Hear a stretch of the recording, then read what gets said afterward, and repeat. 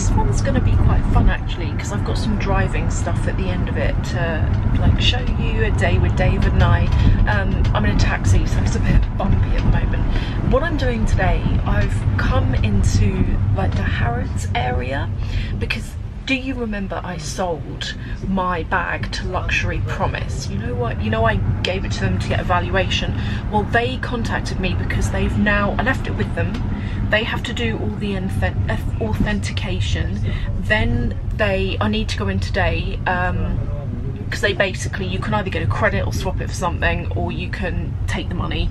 And I'm gonna go in there today and see, because they said that there's a really sweet vintage medium flap bag that's come in, and then I might have a look at it and see. You know, I've got so into the vintage stuff. I just think it's better priced and it's better made, and quite like that it's all of it's got a story to tell.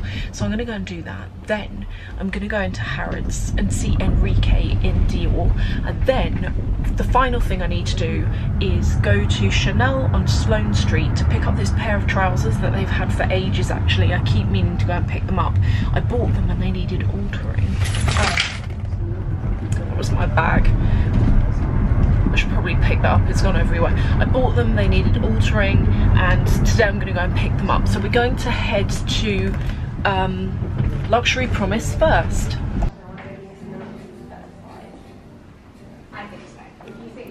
I'm back in with my crazy coat on, and I'm just waiting to have a look at this medium flap. But before while I'm waiting, I'll show you some, because there's some new stuff on the shelves now. There's this. This also looks new from when I came in last time. Oh, this is nice. This looks like one of those 1994 pieces.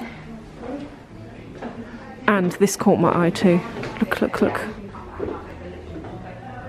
Quite cute, quite cute. Can I film? Is that alright? So these are the 3 medium-sized flaps. And do you know what the difference is? Is there a difference in year, perhaps? Yeah, I can tell you. So, the way that you indicate the year is the inside serial sticker. Okay. Which you can find just here. Yeah. Now, to me, this one is definitely an older style vintage. It's a 1 series. Okay. So serial stickers started with 0 in 1986. Wow, that's a long time ago. Yeah, and then they worked their way up. So this will be around a 1988 piece. Okay, okay. And then the next one.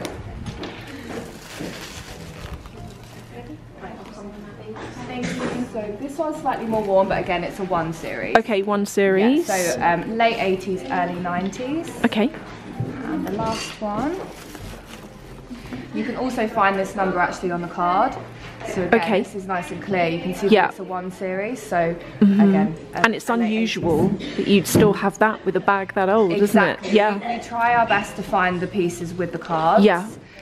Because obviously then you have a clear understanding of the serial and the age as well, and it also holds its value. Okay. Okay. So the first bag is 3,500, 3,100, 100, and then 3,600. 3,600. Okay. So for anyone wondering, if you're looking to buy one of these bags, that's kind of roughly how much you're looking at, unless you go for a newer one. Then I think you're looking at between 2,800 to 3,800, subject to condition and inclusions. Yeah. So for example, the £3,600 one, it has its card, so it'll be priced at the highest. Yes. Yeah. Yeah. Okay, so that's good for any of you that have got a budget of around 2,600 plus. These bags are quite accessible. So out of all 3, I'm interested in this one and this one. And this one, the good thing about this, it's puffier on here. And on here, although it's more shiny, it's flatter on the quilting. It's lost some of its puffiness, which you would expect for a bag this old. Let's have a look at this one in the mirror. Yeah, she was like, we need to move things. We just What do you think? What do you think of this? So this is the first one, the number 2, bag number 2 of what was on the table.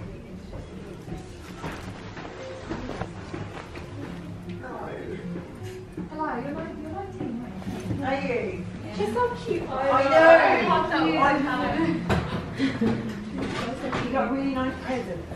Then this is number 3. So this is the more expensive of the 3. Just because I think it's in slightly better condition, just like a little bit.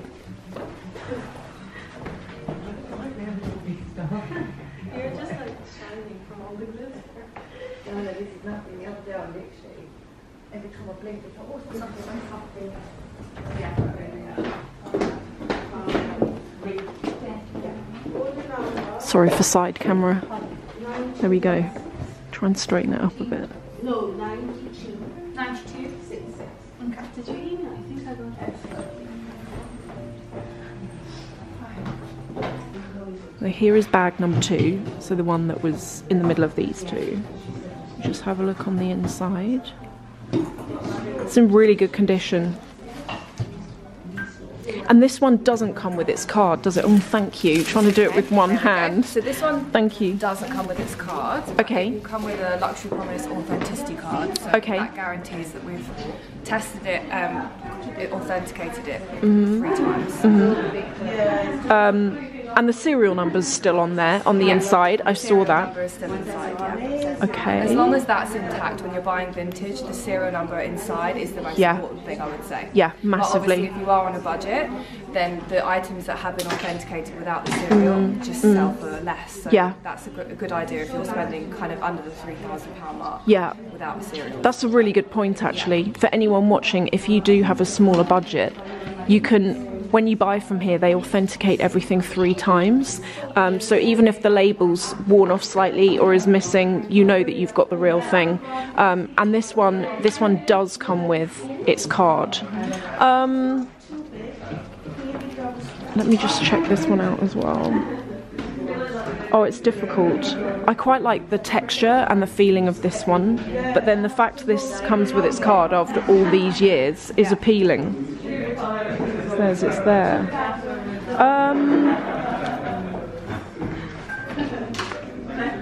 I know it's the same bag, but it's actually quite a difficult decision.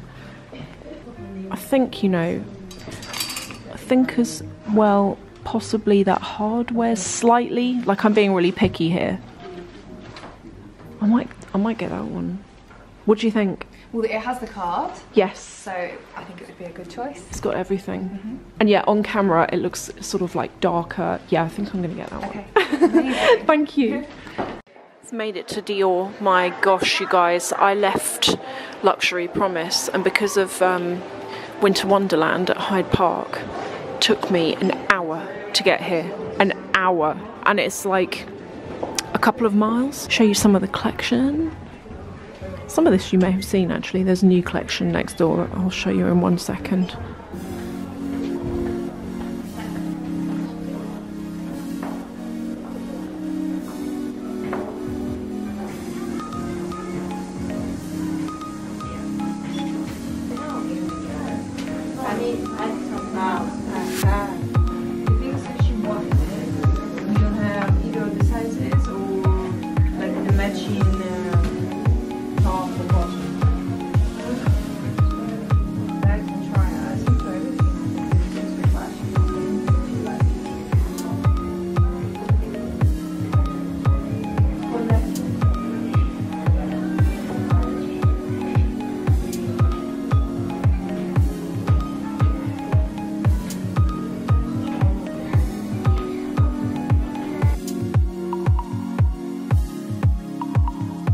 Hey everyone, today I'm with David. Oh, have you got your mask? Okay, cool. I'm with David and we are at, let me show you, the Porsche Experience Centre, which I've shown you before actually, but we're here for a drive day. And the way this works, I'm just going to get my mask and my driving licence. The way this works is that when you buy a car, you get, I've got to lock the car. When you buy a car, you get a free experience day where you get to drive your car around a track and they teach you what to do if your car gets into a spin on water, stuff like that. And so that's what we're going to do. And even if you don't have a Porsche, it actually doesn't matter because you can buy this experience and you also get like a 3-course meal. It's really nice, very civilized day. So I'm gonna film what I can, and hopefully you enjoy. We're inside and there's 2 levels in here. You've got the upstairs, which is the restaurant, and the restaurant overlooks the track, and then you've got this downstairs area that you enter when you check in. And in here we've got some really cool cars, which I'll show you now and show you kind of what it looks like. So you walk in through those doors over there, and then you walk into this space here. So up there you've got the restaurant, and then I'll show you some of the cars. And you can also buy, like the jacket I'm wearing, this is from Porsche, and you can also buy this while you're here. Some of the clothes, I can't actually see it. The best selection, you know, is if you go online, you can get the best stuff. You've also got these accessories, like I have one of these in pink that I got from in here.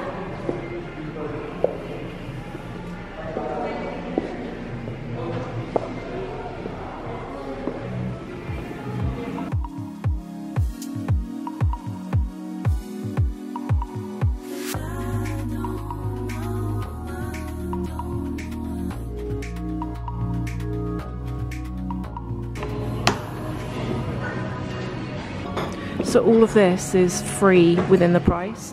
You get 3 courses of which you pick which you want from each course. And the great thing is about this, you can go out driving, and then whenever you want to, you can come back in and have an afternoon tea. So it's a really good day out for couples, or as even a birthday present. I'll tell you how much it is when I get out. I think it was around, so I got it for free.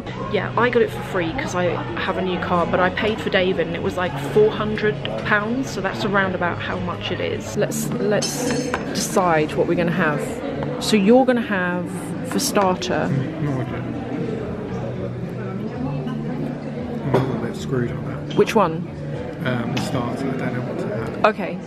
And then you're going to have... But I have to go for the pork. You're going to have the pork cheek. I might have the sea bass. Do you know what you're having for dessert? Yeah, top one. Autumn fruits. Oh, it's probably quite a good option, actually. I might have the parsnips, I think. Here's my starter arrived. Do you see what I mean? The food here is really decent. I ordered the parsnips. David actually didn't want a starter. He's just going to go for main course and dessert. But yeah, there's my my starter. I'll let you know if it tastes good. It's not a vlog if you don't film your food. Okay, so this is David's, and then this is mine. Okay, now for dessert. And David has gone for autumn mess. It's basically like a meringue with cream and what else? I'm having mine with bread. And he's going to finish off the bread as well. So he's having autumn mess. And then I've got the chocolate, something chocolate with vanilla and cherry inside of it. I think that's the vanilla thing on the side, because I can see the vanilla pieces in there. What's it like? It's actually really good. Is it really good? I can't eat it all. You can't eat it all? Well, you... See, no, it's really rich. I went for a I think that's good. Even though that's tiny, I think that's going to be really rich. Sorry everyone, but I need to go because I need to eat this.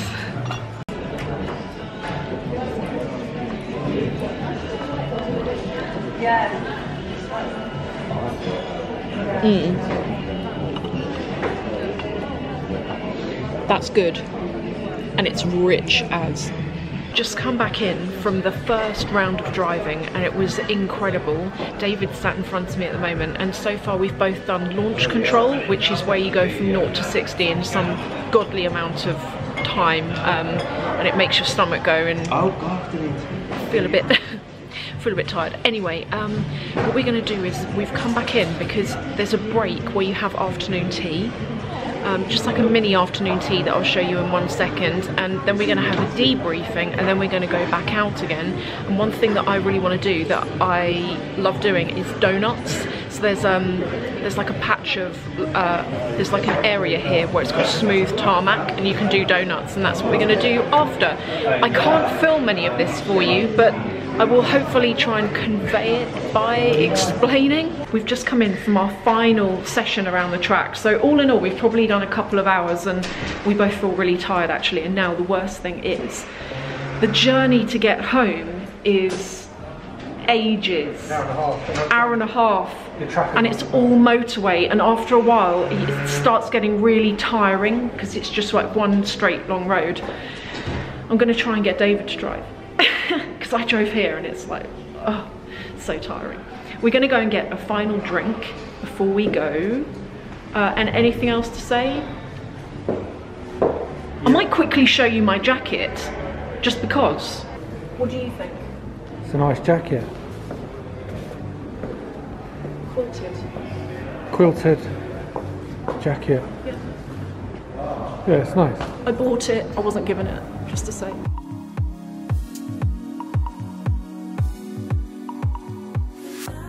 Hi everyone, I thought I'd come on here before I end the video and have a really quick catch up with you, because I don't think I filmed an ending to this, and I know rightly so a lot of you say to me, I hate it when you just cut the video short. I don't do that on purpose. Most of the time I've forgotten to film an ending. So anyway, I said in the early part of this vlog that I was going to go to Chanel and Dior, and I wanted to explain to you why the Dior segment was really rushed and why there was no Chanel segment at all. I went into London that day and I went to, so I had a meeting in the morning, and then I thought I'm going to take the afternoon off. Now, when you're self-employed, people think you get up at 10, you do what you want, you've got all this free time. You do not. I mean, being self-employed, I've got less time than I've ever had in my life. Like weekends, you don't really get weekends, you end up working. So what I do is I try, and if I'm going for meetings and I can, I try and make sure that I take a few hours off to go to the gym, or I take an afternoon off if I can, and I work it around work. Otherwise you end up with zero time off, and it's really unhealthy to do that. So anyway, that particular day had meetings in the morning. Thought, I've got a couple of hours, I'm gonna use them to do something for me. So I went to Luxury Promise. I may or may not tell you if I bought anything there that day. I actually would show you it, only I don't know what I've done with it in the house, so I have to do that another time. But when I finished at Luxury Promise, I needed to get back from basically Oxford Street to Harrods. For any of you who are au fait with London, you will know that that is the shortest journey. If it was a sunny, not raining day, I probably would have walked it through Hyde Park. But it was dark, it was in the evening, I felt it was unsafe. So anyway, I ended up phoning David 40 minutes in because I didn't know what I was going to do. And he said, shall I come and get you? Now, I nearly said yes, but here's where I didn't. There was, at the moment, we've got Winter Wonderland going on in Hyde Park, and if any of you are not sure what that is, it's basically a really big Christmas market with like fairground rides, and the traffic that's created all the way around Hyde Park Corner, all through Knightsbridge, all through the West End, it's immense, like proper gridlock, like I've never seen it before. That's why there was no taxis. And I found one. When I told him I wanted to go to Harrods, he said I'm definitely not going that way because it will take me ages. So by the time I got to Dior, I had half an hour. In Chanel, they were closing, so I couldn't really film anything. But to be honest, here are some clips from the last Chanel vlog I did not many weeks ago. I'm going to link to this video below, because if you want to see what is new in Chanel, that video is still the best one to look at. There was nothing there yesterday that they didn't have when I filmed that video, so I would recommend that you go and watch that. Anyway, I think that's everything. Thank you all for watching. Anything that I've worn in this video I will have linked to below if I can find it.